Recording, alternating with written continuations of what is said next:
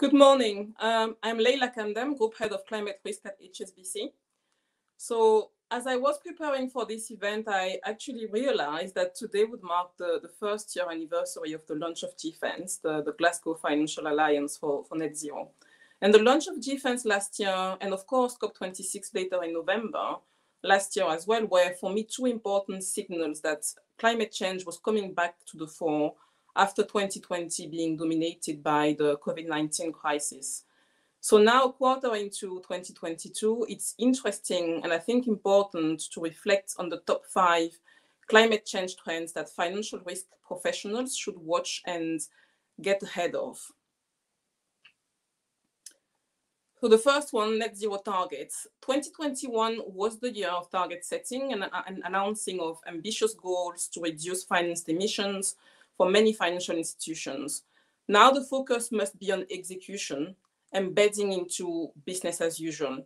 And 3 priorities to achieve this, in my opinion, are training and raising awareness across first and second line teams, but also building tools to monitor and track performance, and obviously engaging clients on their transition plans. Which leads me to my second point on transition plans. It's critical for firms to start engaging with clients on these plans. 1, to identify commercial opportunities to support companies through the transition to net zero.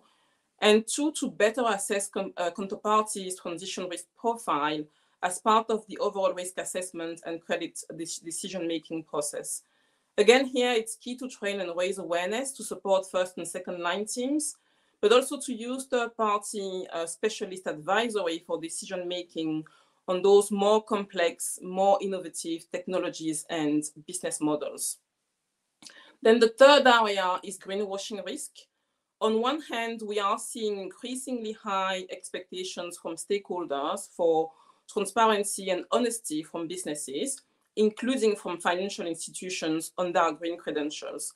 And this is happening in a landscape of multiple, fast evolving and sometimes complex green taxonomies and frameworks. On the other hand, financial institutions have an important role to play through increasing their volumes of green and transition financing and investment to help achieve net zero. So it's really important to put robust frameworks, processes, and controls in place to mitigate the risk of greenwashing and potential implications for reputational, compliance, and litigation risks. Then on regulatory expectations, after being the first regulator to outline expectations on climate risk management in SS 319, so the supervisory statement issued in 2019 by the PRA, the PRA then announced last October, and actually it was also confirmed in the PRA's business plan published yesterday, that from the beginning of this year, the PRA's approach will now switch from assessing implementation of SS 319 requirements to actively supervising firms against climate risk threats.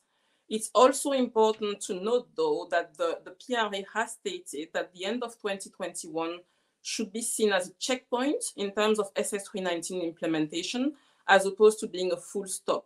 So the PRA clearly expects firms to continually improve their approaches as our collective understanding of climate risk evolves. And I would encourage firms to make the best use of the existing and upcoming guides from the Climate Financial Risk Forum, which is co-chaired by the PRA and the FCA. Then fifth and lastly, on nature risk, as we are all aware, climate and nature are closely intertwined.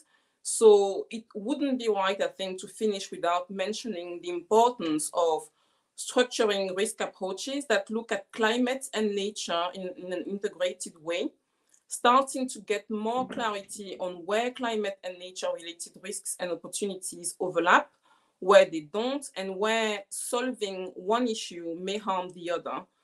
As with net zero, the transition to a nature-positive world comes with commercial opportunities, and it would be a risk in itself for financial institutions to not be well-positioned to seize these opportunities. Thank you.